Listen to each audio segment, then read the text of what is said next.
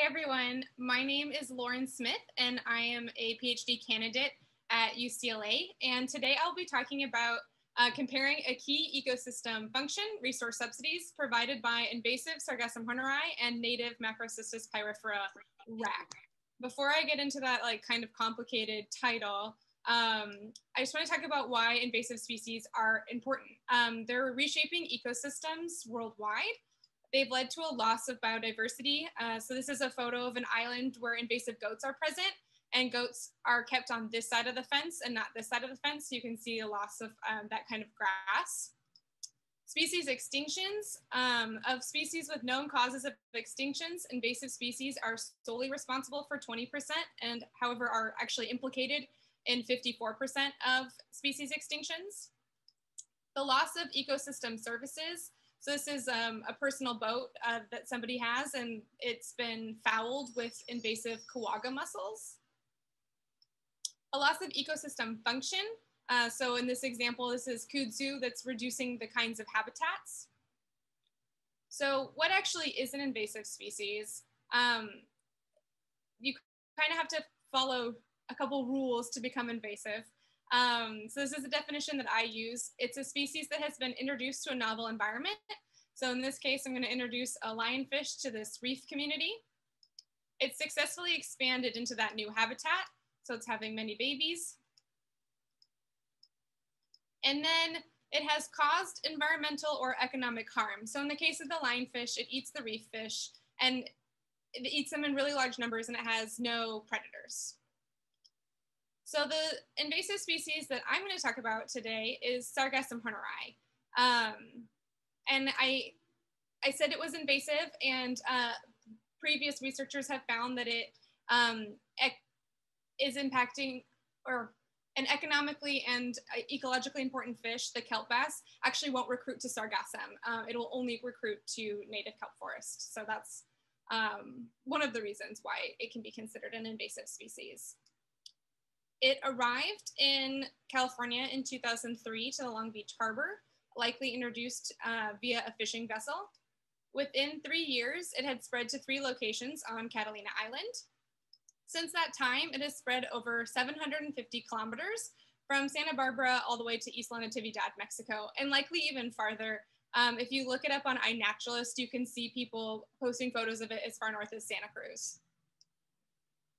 Sargassum horneri is an annual species, so it lives its entire life cycle in 1 calendar year, generally kind of starting growing in the winter, becoming reproductive in the spring, and then senescing through the summer, and then you get the recruits kind of starting in the early fall. It grows to be about 3 meters in height. It's particularly well suited to invading because it is highly fecund, and it's self-fertile, so it can actually reproduce without another plant.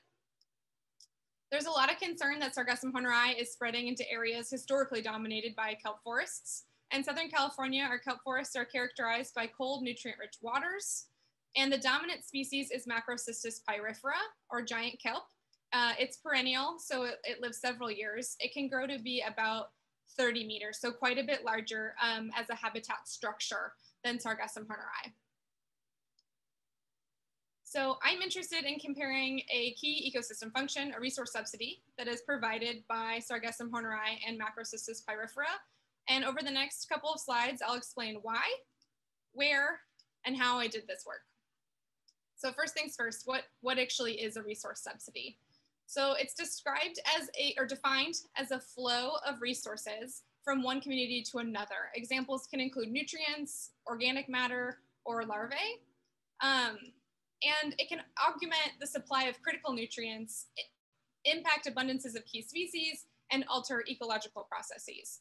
So wrack, algae that washes up on shore, is a resource subsidy that comes from the marine environment to the terrestrial environment. So why is beach wrack important? As a key resource subsidy to sandy beach communities, it provides habitat. So if you've ever been on a sandy beach, you might have noticed that it's kind of a flat expanse. There's not a lot of relief to it. But when algae washes up shore, it creates these big long wrack lines, and it creates habitat. So it's creating this wet and moist environment for invertebrates to live in. And that then provides trophic support. And so what do I really mean by that? So we have algae, and as it kind of starts to break down on the beach and decompose, it's eaten by invertebrates. Those invertebrates can be eaten by birds or lizards. And then especially those birds will go back and their guano fertilizes terrestrial communities. On Catalina, that might look like something like this. You have kelp here, eaten by these different amphipods and beetles and isopods. Those are eaten by birds. And then they feed the grass up here, and you see the little bison back there. Currently, Sargassum horneri is washing up as beach wrack. And so I was really interested to see how this provides a resource subsidy compared to the native Macrocystis pyrifera. Catalina Island has been particularly impacted by Sargassum horneri. In some locations, it has become the primary placeholder and forms dense monocultures that look a lot like this. So I conducted the field portion of my study on the leeward side of Catalina Island at the Two Harbors campground in Little Fisherman's Cove, so right there. And Sargassum horneri and Macrocystis pyrifera coexist off Catalina's coast, and I've seen both wash up here as wrack. So it was really the perfect place to conduct this work. So what did I do? I did a 2-factor field experiment. So the first factor is algal species. And I, like I said, did Sargassum horneri and Macrocystis pyrifera. And then I also looked at over time as the racks age. So I looked at the racks on day 1, 3, 9, and 21. So I created 40 experimental racks, 20 of each species. And each day I collected 5 of Sargassum and 5 of Macrocystis pyrifera. So 5 each of these days of each species. I randomly placed them along the rack line at Little Fisherman's Cove. And then the things I'm trying to look at are the total number of organisms and the species diversity.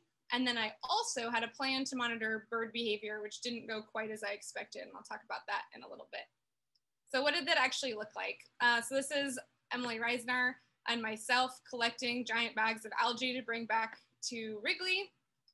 When we normally do algae research, Emily and I both work with kind of small individuals. So we'll get those individuals, we'll put them into little nylon stockings. We spin them in a low velocity centrifuge or a salad spinner. And that gives us this consistent wet weight. So we know how much the algae weighs. But these ones we were working with were a lot bigger than those small ones. They definitely wouldn't fit in a nylon bag. And so instead we used big, large mesh bags. And instead of a salad spinner, we became our own centrifuges. So we spun algae over our heads for a minute and then weighed them using a fish scale. This is what the racks look like when they were completed. So this is Macrocystis pyrifera, all wrapped up in trellis netting. We put it along the shore kind of like this, the brown ones indicating Sargassum and the yellow ones Macrocystis.